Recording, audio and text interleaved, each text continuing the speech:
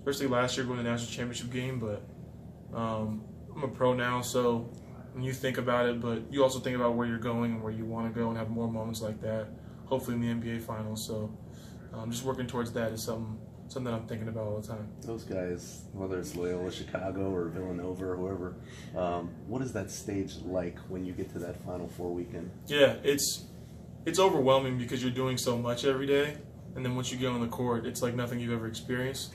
I think Villanova's going to have a little bit of an edge because they've been there before. Like, there's nobody on Michigan's roster or Loyola or, Kansas, nobody on their roster besides the coaches that have been there.